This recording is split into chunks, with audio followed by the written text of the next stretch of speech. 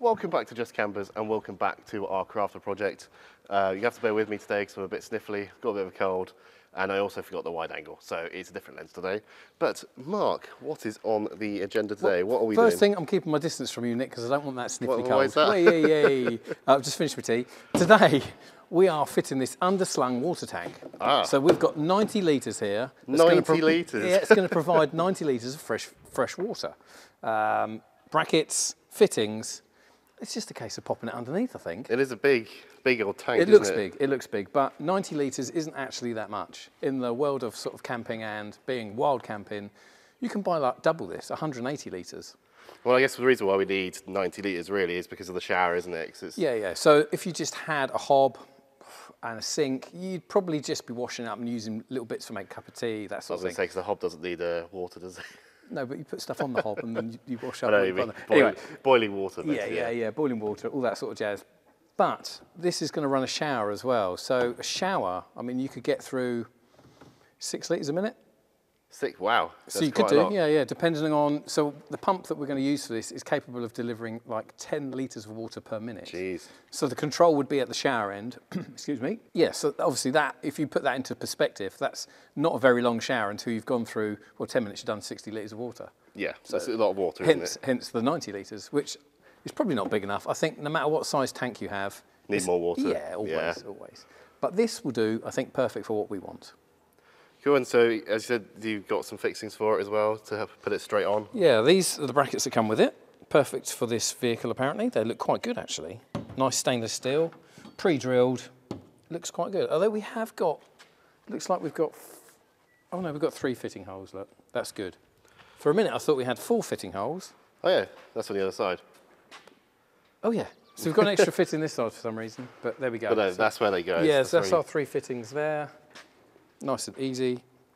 No, I think we just need to drill up into the chassis and hold the thing up. Cool, well, I guess the first thing to do is just get a dry fit, isn't it, to see how it goes. I just want to pop it under the van, just make sure it slots, and see which position it slots into, and then work out, where we're going to drill and put our brackets, really. And I guess we did try to see if we could get it underneath without jacking it up, but you're going to have to jack it up. It didn't quite work, did it? No, my head was too big, so that's definitely going to be too big. So we had to jack it up. So we've jacked the van up. We're ready, we've got our lying down mats down there, look, quite handy.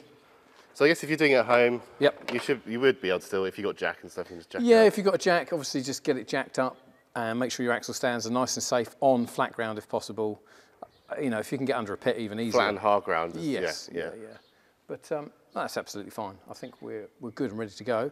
Let's chuck the tank under. Yep, just give it a go, dry fit. And just have a look and see where we fit it.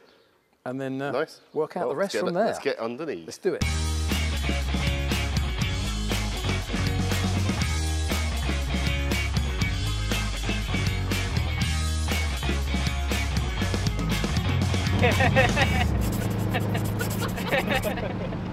I think literally where your head is where it starts. Okay.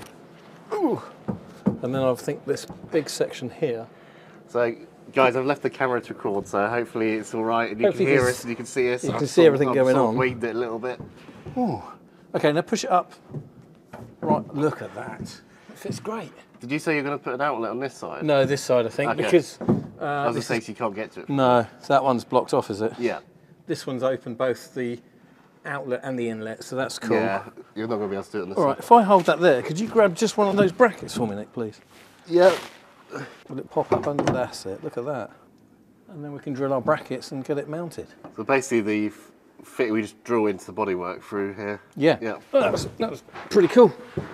You ready? Well, as you can see... You're not allowed to swear, Nick, by the way. Yeah. Oh, God. But as you can see, guys, it's definitely a 2-person job. Jesus Christ. That's fine, it's fine. It's pretty heavy duty. Right, let's do it. Right, so now we've dry fitted it, we just have to fit the inlet and outlet. Yeah. So, which end are we're putting on this end, aren't we, down there? So, yeah, there is a choice, but we're going to use this end. This is our inlet, the big one, obviously, up the top, and then our outlet there.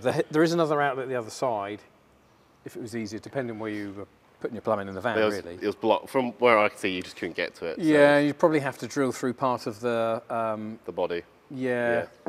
So it's easy to use this side. These are both exposed, so it's a lot easier. So we've got our large, this is like an inch fitting, it's pretty large, and then 3/4 of an inch on the bottom for the outlet. So that would be something like that, and we'd work out where the pipe would come through. And then you either get either a straight fit in or a 90 degrees. So again, it depends, you know, we don't want it sticking down because that would be no good. We could use probably the straight fitting on there, I would think. But before we do any of that, we do need to drill the tank because the threads are fitted, but there's no actual holes in the tank yet. Oh, it's just solid. Yeah. So then you can pick which ones you drill, you see, rather than having to bung the holes up. That makes sense. Yeah, makes total sense. So let's drill it. So starting off with my cone cutter. Then another good reason why it's got a big emptier on the bottom, we can get all the bits out from the plastic that get stuck in the tank. Yeah, you won't want to wash through that, won't you? Yeah, otherwise it'll bung your filter up. Yep. Look at that lot. Okay, it's a good start. Cool. That was nice and easy. Well, we need to open them up a little bit bigger than that. That's a start. And then we may need to drill around and file it out, but yeah, pretty easy, pretty straightforward.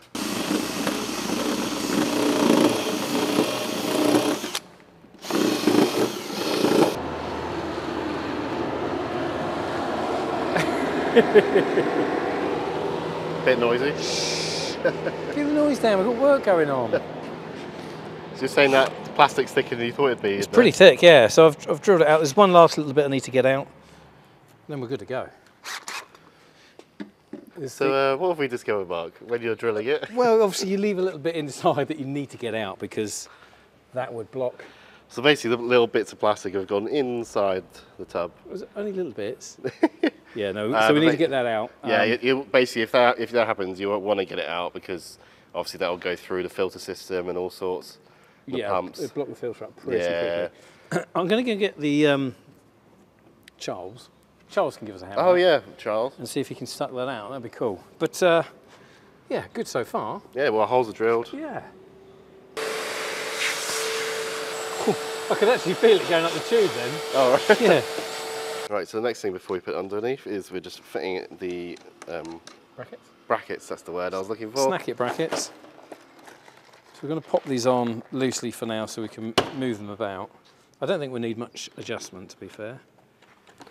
And then once it's in place, I'm going to hold it up with a trolley jack and a bit of cardboard underneath the tank so we don't damage it. It just makes it easier, doesn't it? Yeah, and then you've got a free hand to drill then. Exactly. He says, trying to get this one in. Here we go. And basically what you need to do is just fill, you basically just screw these into the already assigned holes. Yeah. And you know exactly where they're going. Right, so we're back under the van, and top tip, use the jack, if you've got one, to push up the water tank, because it's a lot easier, because you don't have to hold it and do all the bits at the same time. Yeah, So we're there, that's good. It's just a case of drilling some holes now, Nick. Yep. And then putting in our screws. Yeah, into these brackets. Yep. I will get some glasses though. Yeah, there's a lot of dust and stuff under here, so... And drilling above you, it'll all fall in your eye. That's not good. So I'll grab the glasses and then we can drill those holes. I do need to measure up the size of the screws. They're like tech screws. Okay. So they've got a cutting thread on them. So you drill a specific size and you wind them in like a self-tapper in effect, really. So that's cool, and that'll hold them in place. And they've got like a little plastic washer on them as well to seal them up. So good stuff. And then we can put the fittings in the end, I think. Sounds good to me. Oh, yeah, I'm just going to check and make sure that I've got enough room to be able to put that right-angled fitting in, that it's going to go round and round.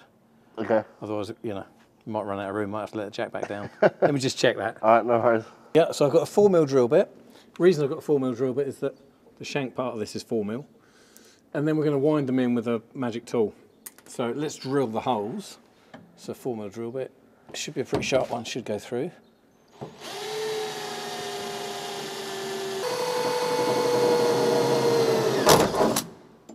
Yeah, nice and sharp. They go through the chassis well. So they've got like a self-drill on them. Okay, Screw. so that it just goes straight in? Yeah, well, as I say, I put a 4mm pilot hole and then you just keep going and it sort of drills itself in. And it becomes a proper self-tapper, so we get a really good, nice, tight fit.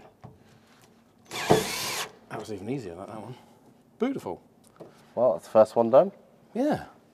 Cool. Then just need to do the other side of it, and oh yeah, of course. a few there, and we're good to go. Crack on.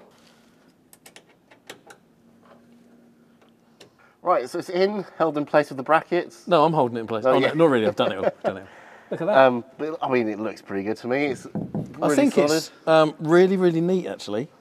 It's actually really easy to fit. It's just slotted in, went straight in. An amazing amount of water in that small space. Yeah, 90 litres, you said. Yeah, and it's not lower than the van.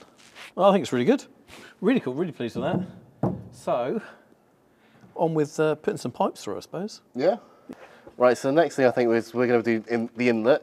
Yes, we need to be able to put water in the tank, Nick, don't we? Yes, and then we can make sure it's all flushed through and we can wash it out a bit. Okay. So. And there is only one area where we can fit our pipes through, which is this end, because we've decided to use this end, which is, I think, the correct one, rather than be a bit tight up that end. Yeah, well, you had to drill through here. The body anyway, to do it, yeah. So that'll be an extra drilling. And to be honest, I don't think you'd be able to get to drill through here because no, it's pretty tight. So I think that's the only way we could have gone. Okay, brilliant. So the water tank's in, and I've actually got the fittings on and in the correct orientation. Now we're waiting for a few parts to turn up, so while we're waiting for bits to turn up, we're going to take the opportunity to get some sound deadening in the van, because that is a must. Right, let's see how the sound deadening is getting on. How's it getting on? It's getting on quite well, actually, Nick. Yeah, I've done most of it. I think all I've got left to do, I've left a little patch here. There's a reason for that, which we'll go into later. And I've just got one side of the door to do, so I was just going to show you the difference. Nice. Actually. Well, you've basically done, you've done all of it, haven't you? Yeah, really? which makes a massive difference. I'll show you. So as you can see, this door isn't done. This door is done. So with them shut,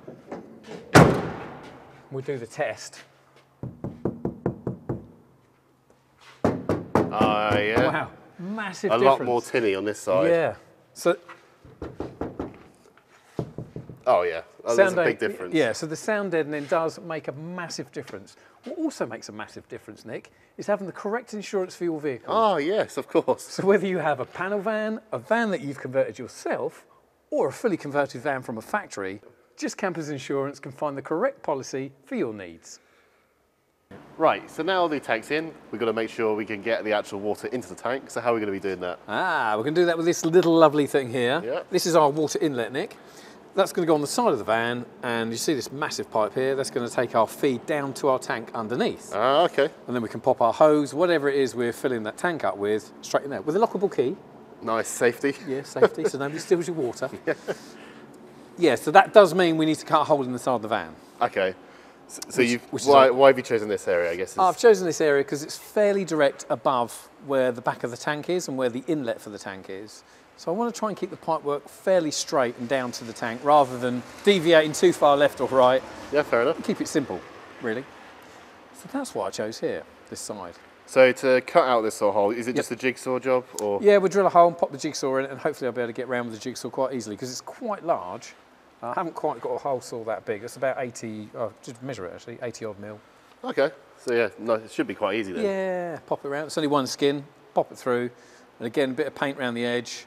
And then when we put this on, we'll actually seal this on so it's waterproof.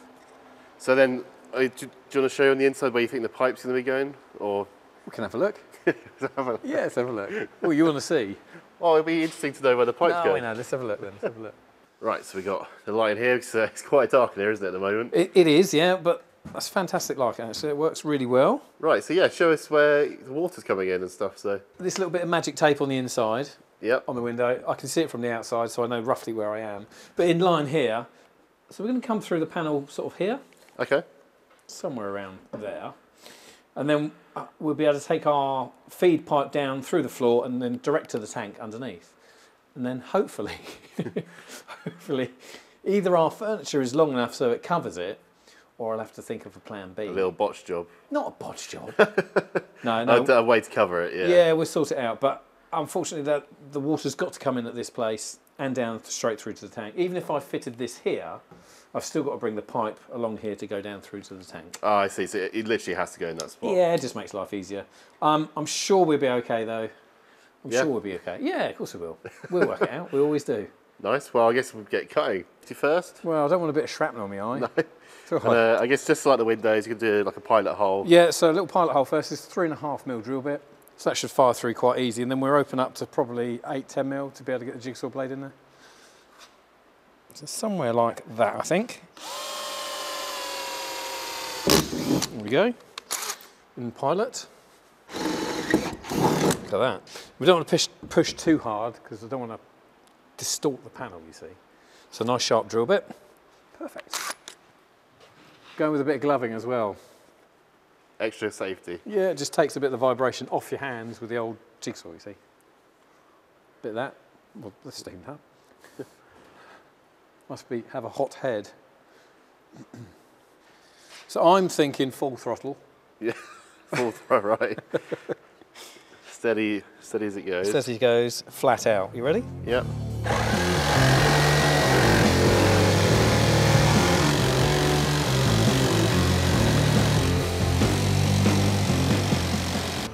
Precision is the key. I don't really want to be filing it too big if it doesn't fit.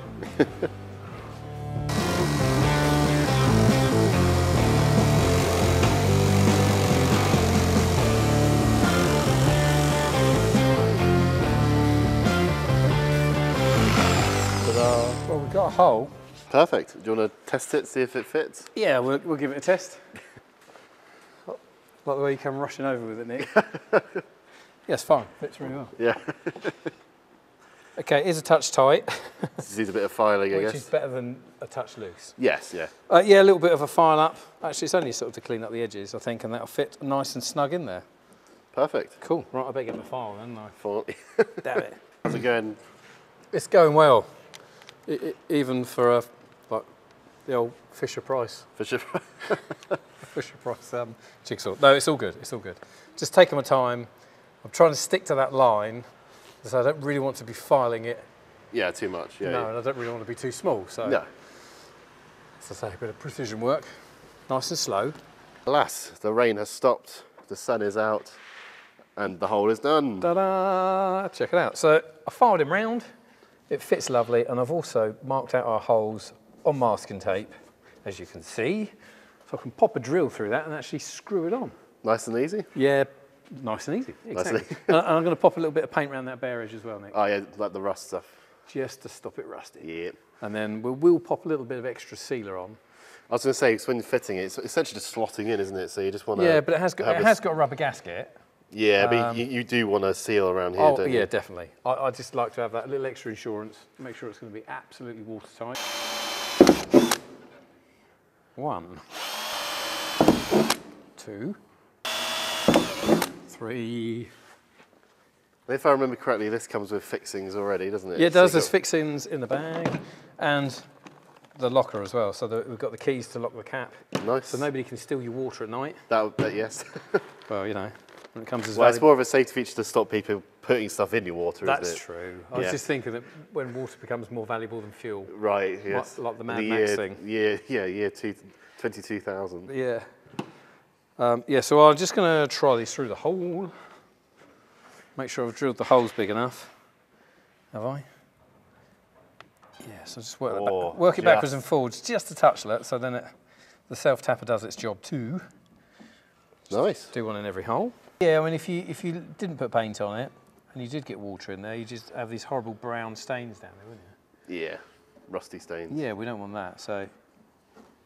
So this actually comes with a rubber seal in the pack when you buy it, but you said you're also going to do some sealant around the edge as well. Just a little bit, Nick, just to make sure. So if this seal shrinks over time, I'm talking years, like however many years, if we've got a bit of sealer on there, it will stop it leaking. Nice. Yeah. Just and you can get the sealant from us as well. Yeah, this is actually really good stuff. It's made by these guys, JB World. They do really good quality stuff, and this is an all-purpose room temperature vulcanizing silicon sealer, adhesive gel. And it's clear as well, isn't it? Yeah, that's a good thing. So you won't be able to see it on the van. And we're only going to pop a little bit on and then just run a bit round the inside of the gasket. So what you didn't see is Mark just put it straight in before I could film, so... Nick wanted to film it going in, so let's rerun it, yeah? Yes. Okay. Right. Sealer's ready. It's all lined up. Nice. Pop it in, look at that. Perfect fit. Perfect fit. And now all I need to do is line my screw holes up. Oh, they're already lined up, Nick. That's amazing. As if you've done this before. Yeah, so I know what I'm doing. To be fair, actually, this is probably the first time you put a thing on the side like this, isn't it? It is. It is, yeah. There's a lot of this van that actually, compared to Ben and Anna's van and Project 22, is going to be a lot of firsts. A lot of new stuff, yeah. Yeah, a lot of new stuff. Which is what I like. Yeah. It's good for me. Changes it up a bit. Yeah, definitely. I mean, definitely, it's just by far the biggest thing we've done. So, Yeah. in terms of vehicle size. It's a whopper, isn't it? Perfect. And it even lines up properly as well. Yeah. Truth, does the lock work? Well, I think I might have just locked it. Let's unlock it. Oh, I did just lock it. Hey, there you go. There we go. So you can put your really expensive water Into in the there, abyss. and then you can lock it and stop people stealing it. The expensive water. Yes, expensive water. There we go. Ta-da! And I line that up so it's, you know. I mean, personally, I'd fill that with juice or something. Could do. Could do. Yeah. Be a lot of juice, wouldn't it?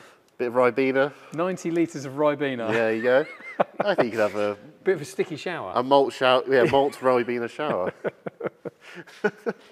Right, so we're back in the van, and you got the pipe to put on. Yeah, so this is our pipe. This is obviously the pipe that fits our Fiamma inlet. It was 40 mil, wasn't it? Massive, isn't it? Yeah. Okay, it is huge.